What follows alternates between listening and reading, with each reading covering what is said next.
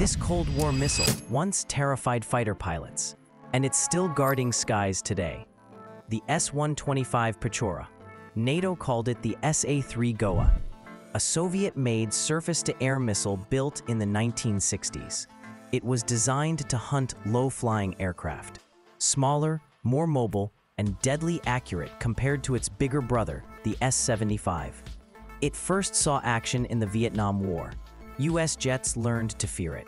In 1973, Egypt and Syria used it in the Yom Kippur War. It challenged Israeli air dominance.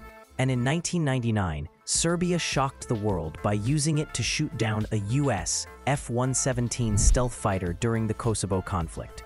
More than 30 countries have operated the Pechora.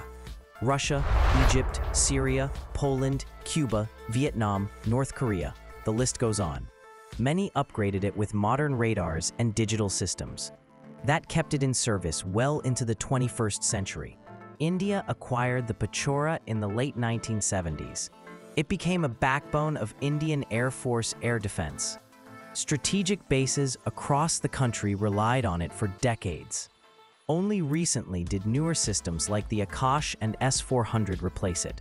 From Cold War relic to modernized defender, the S-125 Pechora proves that smart engineering can outlast generations of warfare technology. What legendary air defense system should we cover next? Tell us in the comments. Subscribe for more short and powerful military tech breakdowns.